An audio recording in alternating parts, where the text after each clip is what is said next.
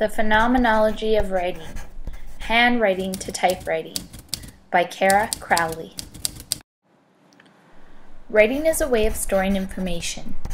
Before writing, human memory served this purpose, and in many instances, it was the task of select and specially trained groups of people who were entrusted with this important job. The connection between the storage of information and technology is nothing new.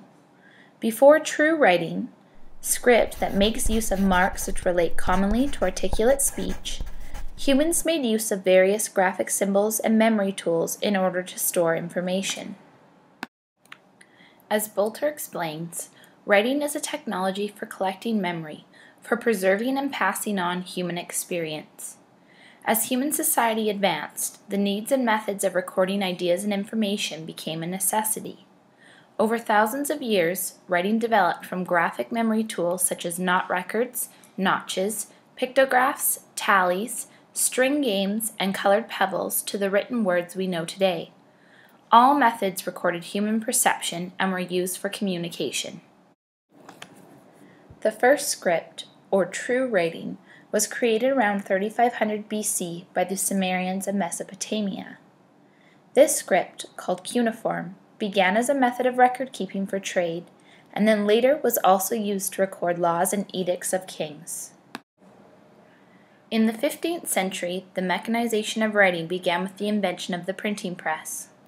Later, in the mid-19th century, a shift began to take place as typewriting became viewed as an alternative to handwriting. Many people found typewriting was clearer and easier to read, was much faster than writing by hand, and enabled information to be distributed at a much quicker pace. Although there are over 50 inventors of the typewriter, the first was the Scholes and Gilden design that not only named the machine typewriter, but also created the QWERTY keyboard which we use today.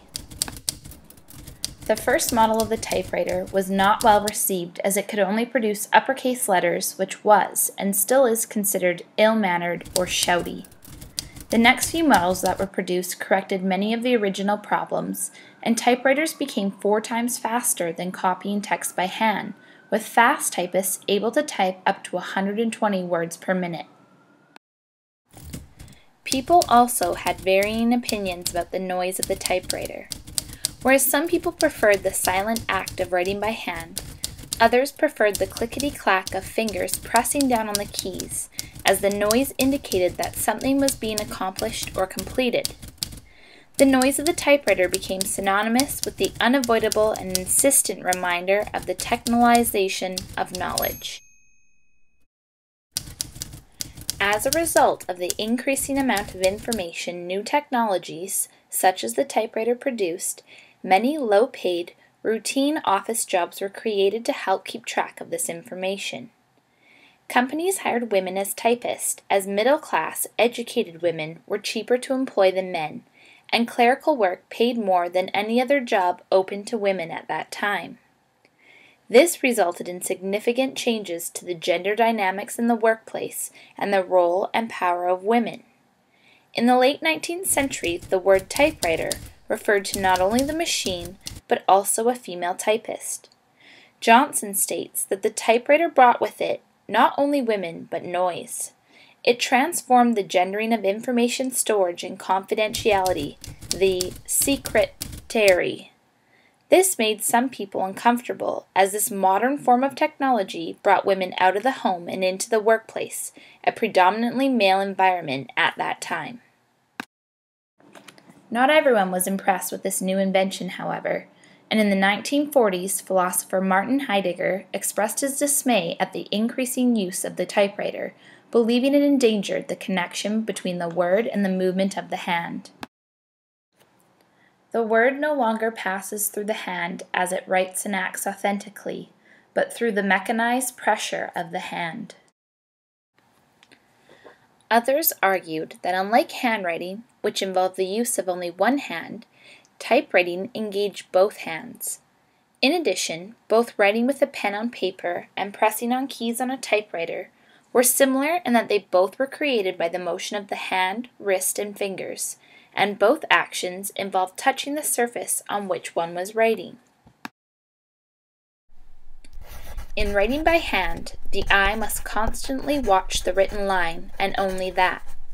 It must attend to the creation of each written line, must measure, direct, and in short, guide the hand through each movement. For this, the written line, particularly the line being written, must be visible. By contrast, after one presses down briefly on a key, the typewriter creates in the proper position on the paper a complete letter, which not only is untouched by the writer's hand, but is also located in a space entirely apart from where the hands work. In writing by hand, the eye must constantly watch the written line, and only that.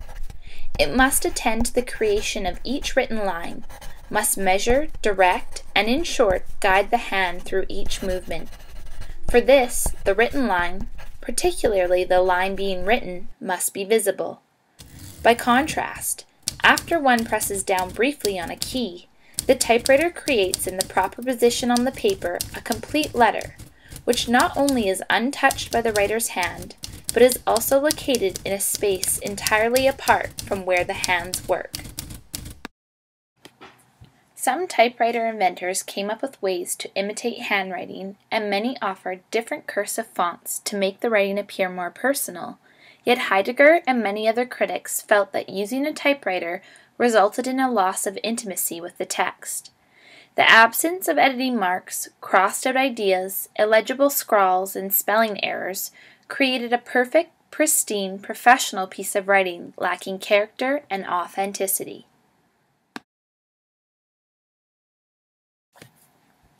While the typewriter was the medium of communication in the business world, social writing was still done by hand.